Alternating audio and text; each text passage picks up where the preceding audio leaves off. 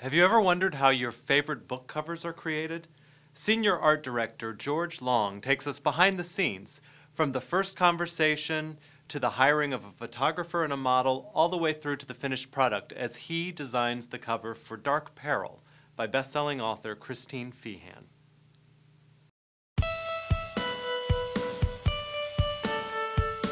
At the cover conference, we have the publishers, editors, writers, and the artists, of course, and we discuss the title, what it's about, and what we'd like to portray on the cover. This title here, Dark Peril, was about Christine Feehan's very popular Carpathians and shapeshifters. It took place in the jungle. I believe it was the Amazon, so we wanted to show a very lush and hot scene with a very attractive man and the shape-shifting cat.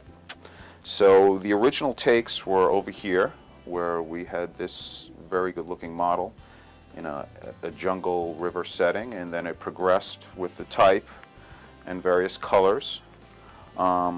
People felt this model was a little young for the story, since the actual person in the story was in his 30s.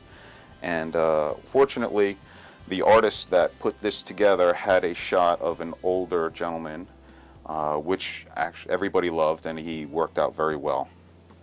And then what I did is I hired a hand letterer who created this type. This was a previous title, and we use this because it's pretty much a brand for her now.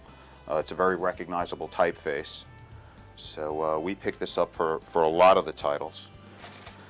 This was the actual layout of the hardcover jacket, and you can see her name and the title.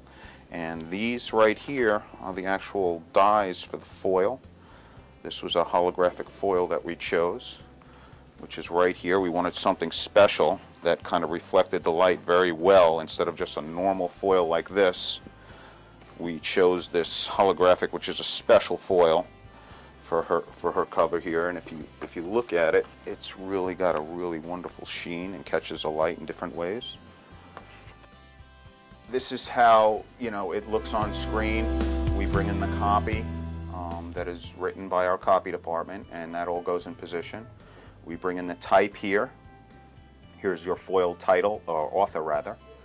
And to add some depth, we decided to overprint him over the foil, so it creates an illusion of depth in the image, which I think was pretty successful there.